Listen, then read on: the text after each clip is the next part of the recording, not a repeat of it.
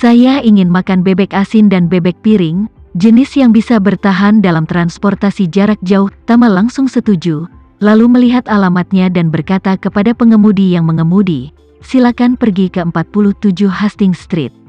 Setelah itu, dia meneruskan alamatnya ke Devano dan menginstruksikan, beli beberapa spesialisasi Jakarta dan kirimkan ke alamat ini, dan kirimkan secara teratur di masa mendatang. Devano segera menjawab, Tuan muda, jangan khawatir, saya akan mengirimkannya setiap bulan.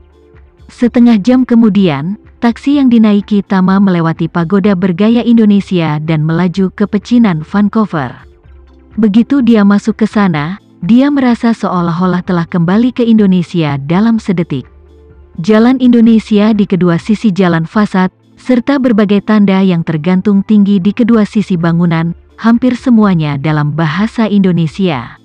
Apalagi kedua sisi jalan hampir semuanya berwajah Indonesia, wajah-wajah asing sangat sedikit dan berjauhan di sini, yang membuat orang merasa seolah-olah mereka berada di beberapa jalan Indonesia.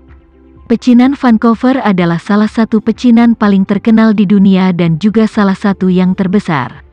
Di kota ini, orang Jakarta merupakan 21% dari seluruh populasi. Ini berarti 1 dari setiap 5 orang di Vancouver adalah orang Indonesia. Dan Indonesianton adalah tempat berkumpulnya orang Jakarta, jadi wajar jika tidak ada orang asing di sini. Ketika taksi melaju ke jalan ini, kerumunan di sekitar bahkan lebih ramai. Karena arah perjalanan, pengemudi memarkir mobil di seberang jalan dari jalan Hastings No. 47. Setelah Tama membayar dan turun, dia melihat toko bernama Friends and Neighbors, yang merupakan toko serba ada yang dijalankan oleh Bibi Ratih dan Fanny. Tokonya tidak terlihat besar, lebarnya, kecuali pintu kaca bukaan ganda, hanya ada jendela kaca. Selain itu, juga dapat dilihat bahwa toko tersebut baru saja direnovasi, kerapihan keseluruhannya lebih tinggi dari toko-toko lain di sekitar pada umumnya. Pada saat ini di toko serba ada banyak orang yang membeli barang-barang, dan Tama bahkan bisa melihat Fanny, yang selalu sibuk di depan mesin kasir. Jadi, dia sengaja berdiri lebih lama, menunggu gelombang pelanggan ini keluar dari toko, sebelum dia tersenyum tulus dan melangkah menuju toko.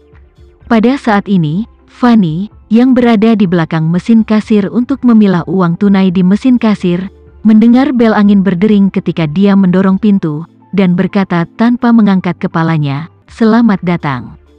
Di sisi rak di toko, seorang gadis yang memunggungi Tama dan mengatur rak juga berkata dengan manis, "Selamat datang." Tama melihat mereka berdua terlalu sibuk untuk menatapnya. Jadi dia langsung memilih permen karet dari rak, dan kemudian menyerahkannya kepada Fanny.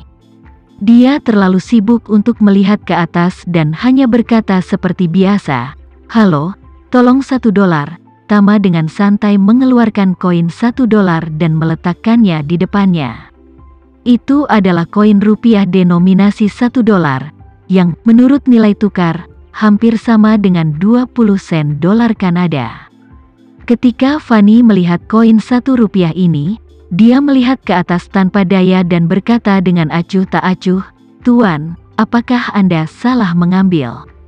Sebelum dia bisa menyelesaikan 3 kata, "Ambil yang salah," dia melihat Tama dengan wajah tersenyum.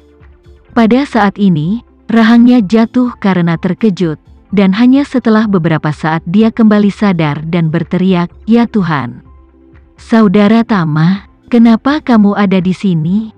Bagaimana kamu bisa sampai di sini?"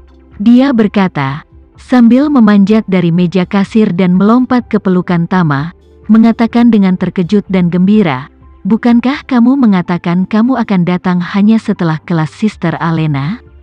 Kenapa kamu sudah ada di sini?" Tama berkata sambil tersenyum, "Ini kelas kakakmu, Alena, bukan milikku.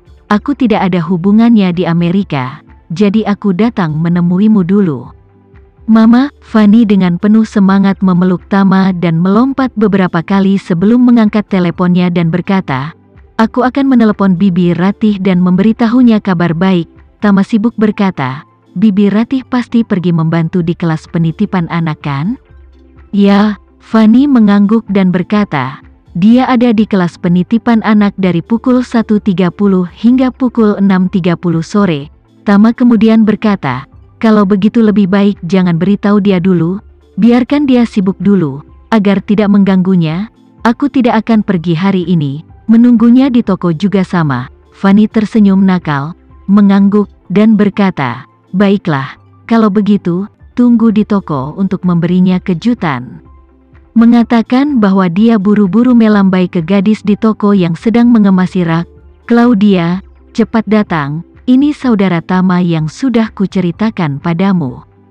Gadis bernama Claudia berbalik, menatap Tama, melambaikan tangannya dengan sopan, dan berkata dengan malu-malu, halo, Tuan Renza.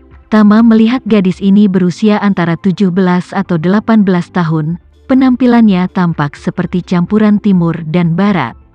Mata biru, bulu mata panjang, hidung mancung, dan dengan rambut coklat hitam, fitur-fiturnya terlihat hampir sempurna. Namun, meskipun wajahnya sangat cantik dan wajahnya juga sangat sempurna, tapi hanya pipi kanan sampai ke leher, ada bekas luka bakar, bekasnya sangat kentara, seluruh kulit telah benar-benar disekrup menjadi bola, mengejutkan dan bahkan terlihat sedikit mengerikan. Claudia sadar akan penampilannya, jadi dia berusaha agar Tama tidak melihat bekas luka di sisi kanannya, dan bahkan tanpa sadar menarik kerahnya, ingin memblokir beberapa sebanyak mungkin. Tama menatapnya dan berkata dengan sopan, halo Claudia, bahasa Indonesiamu sangat bagus. Claudia sedikit mengangguk dan berkata pelan, terima kasih Pak Remza atas pujiannya. Fanny di samping memperkenalkan, saudara Tama, ini adalah karyawan nomor 2 toko kami Claudia Ricky. Ibu Claudia adalah orang Indonesia, ayahnya orang Italia, dan dia telah belajar bahasa Mandarin dari ibunya sejak dia masih kecil. Itulah mengapa dia sangat fasih berbahasa Mandarin, hampir tidak ada bedanya dengan kita. Jadi begitulah. Dia mengangguk dengan lembut, hatinya merenung. Claudia berkata kepada Fanny dengan sedikit gugup saat ini, saudari Fanny, tidak ada lagi roti yang dipotong, aku akan pergi ke belakang gudang untuk membawa beberapa. Fanny buru-buru mengangguk dan berkata, oke, cepat pergi. Claudia berbalik dan masuk ke dalam gudang. Fanny lalu berkata di telinga Tama dengan suara rendah, kakak Tama, Claudia lebih tertutup. Ditambah keluarganya pernah kebakaran sebelumnya, orang tua dan 2 saudara laki-lakinya terbakar sampai mati dalam api itu, wajah dan lehernya juga mengalami luka bakar yang serius, jadi dia biasanya sedikit kurang percaya diri, tapi dia adalah orang yang sangat baik, baik hati, dan terutama pekerja keras. Tama mengangguk dan tidak bisa menahan diri untuk tidak menghela nafas, sepertinya kehidupan gadis ini cukup tragis. Ya, Fanny menghela nafas ringan dan berkata, dia adalah satu-satunya yang tersisa di keluarganya, dan teman sekolahnya sering menggertaknya, jadi dia putus sekolah, sendirian tanpa sumber penghidupan, tinggal di tempat yang tidak tetap, dan kemudian datang ke toko untuk bekerja. Tama bertanya dengan rasa ingin tahu, apakah Anda merekrutnya? Ini Bibi Ratih, Fanny berkata, ketika ibunya masih hidup, kadang-kadang dia sibuk. Dia mengirim adik bungsunya ke kelas penitipan anak, jadi dia dan Bibi Ratih menjadi teman, dan ibunya keluar dari Jakarta beberapa tahun yang lalu. Jadi itu adalah reuni kampung halaman yang sebenarnya, jadi Bibi Ratih dan dia sangat cerewet, tapi aku tidak menyangka mereka tiba-tiba bertemu dengan yang terlalu dini. Kata Fanny melanjutkan, setelah kecelakaan keluarga Claudia, dia menghilang selama hampir setengah bulan, dan Bibi Ratih telah mencarinya, dan kemudian setelah dia kembali, Bibi Ratih membawanya pulang. Selama itu, Claudia tidak berani keluar menemui orang, dia juga tidak sekolah, dan bahkan tidak mau makan.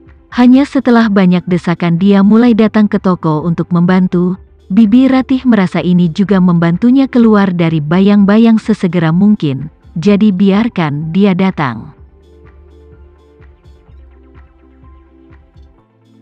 Sekian dulu ya video kali ini, kita lanjutkan lagi videonya di lain waktu.